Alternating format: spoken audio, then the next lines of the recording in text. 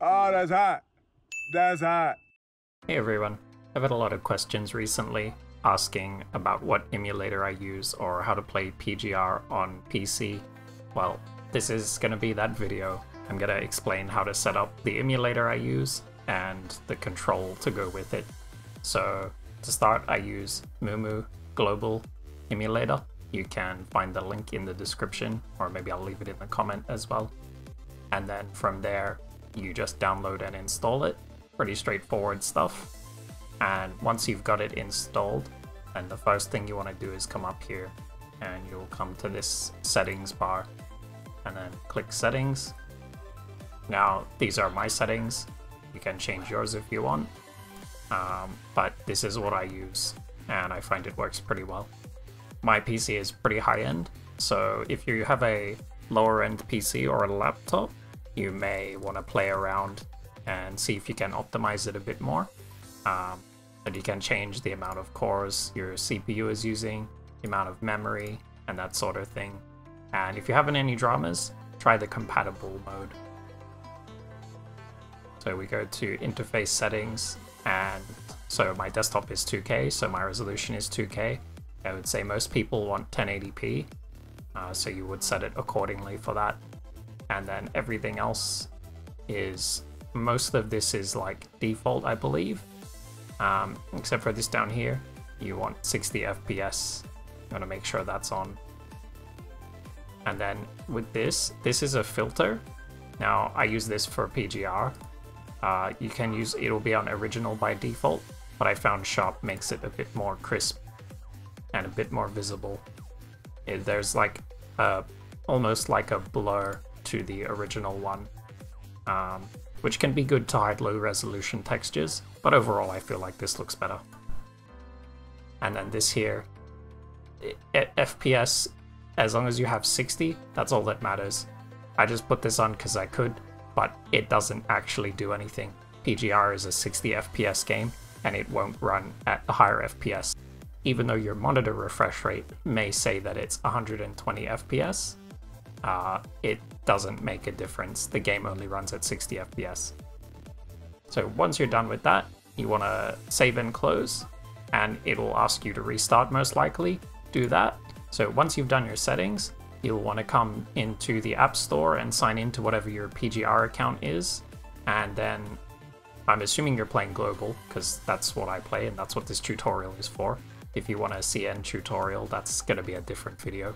But anyway, global, so you'll go to the Play Store, you'll sign in, and you'll download PGR and update it, and then just launch it. Easy. Once you've launched PGR, you'll want to come into settings just here, and you'll want to configure your graphical settings. Change yours to your PC, whatever it can handle, and once that's done, hit save. Then you'll want to come down to button position.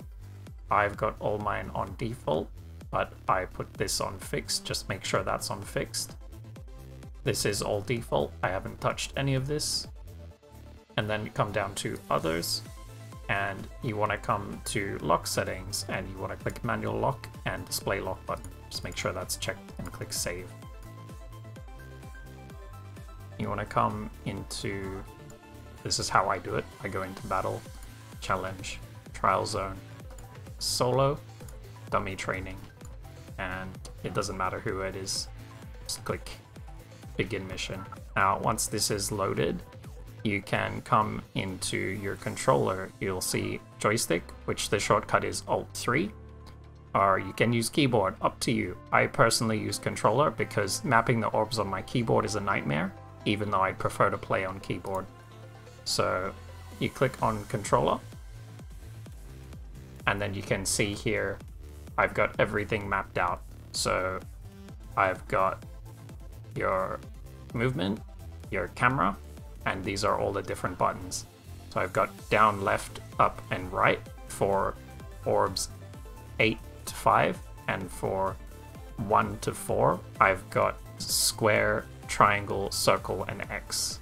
I've got these two on shoulder buttons. This is the select button on my PS5 controller. This is the start button, and this is clicking in the left thumbstick, and this is clicking in the right thumbstick. So the way to do this is you just go new, and then you just click, and then you tap the button on your controller. So if you guys want my controller configuration, you can actually find it in my Discord if you just want to download what I'm using, and you can just pop it in without having to set it up yourself. If you guys do want to use my controller setup, in the controller setup menu, you just come in here and you create new, and then you click on this button here, and then you go open folder. That will open a folder to where you should put it. You put the downloaded file into there, and then it should appear here. You may have to restart the emulator for it to appear, but I don't think you do. Once that's done, then you're all set. You just select it, and then you're good to go. Make sure you hit save when you're done. Now, I use auto attack, so I have two buttons. So I have, this is the left trigger, because you've got two triggers. So this is L1, and I think this is L2. And this would be R2, and this is R1.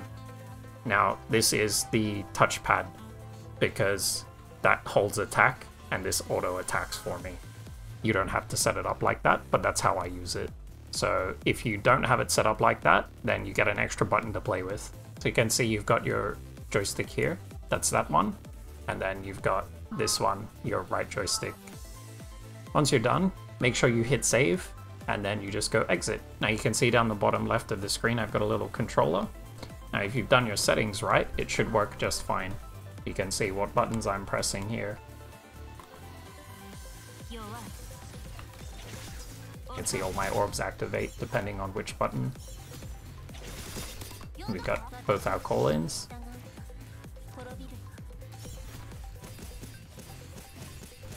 And I put a hold and auto press on X because that's orb 1, so I can just hold for sword waves.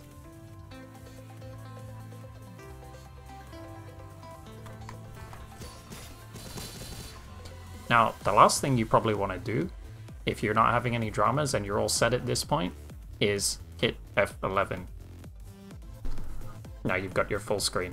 You want to get back out, you just hit F11 again. That's it. All done. Now you're set with Mumu.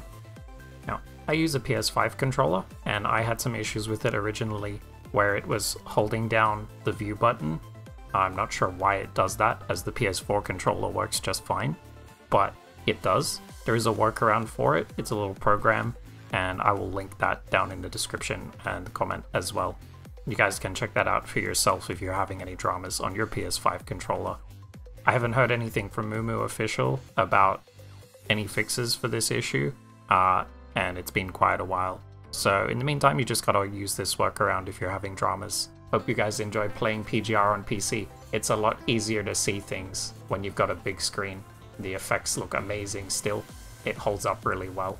Hopefully there'll be a PC client at some point for people who can't run emulators because their PC might be a bit on the slow side, but until then, that's how you play PGR on PC. Hope this video was helpful. Leave a like and subscribe if it was.